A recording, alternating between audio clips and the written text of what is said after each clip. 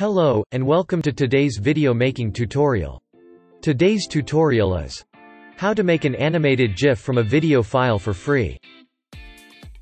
First, we need to go to www.easygif.com. Then, go to the Video to GIF tab at the top on the page in the menu bar. Then, select the Choose File button and select the file you want to convert to a GIF.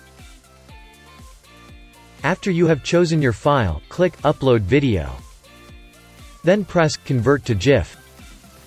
This may take a little time for the conversion to happen.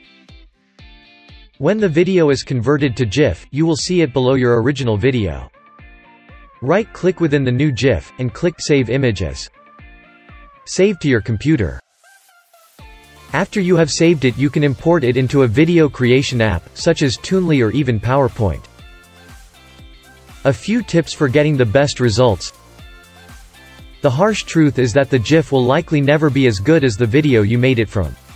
That said, don't be discouraged. Depending on what you are trying to create, the loss of quality won't be too noticeable.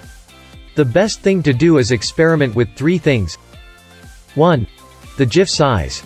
As in the resolution of the GIF, for example, 480p, 720p, or 1080p.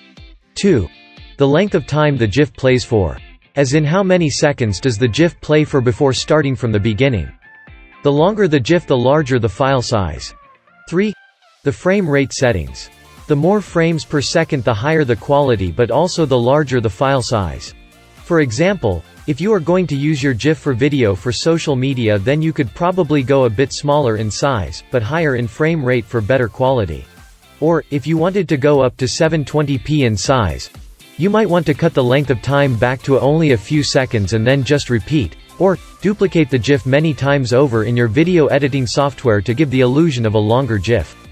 In addition to this, a lot depends on your internet connection and the software you are using, especially with hybrid applications like Toonly, which are working both as an installed application and an online one at the same time. It's best to remain patient while larger GIFs upload and convert for the software to use them if you have a slower internet connection. Unlike PowerPoint, which will import your GIF almost immediately as it is a desktop application and internet speeds are less important. I hope you have found this tutorial helpful, and I welcome your comments and ideas on making better videos together. Please subscribe to the channel and join the I Love Creating Videos and Animations with Apps Facebook group. I will put a link in the description below. And as always, have a great day.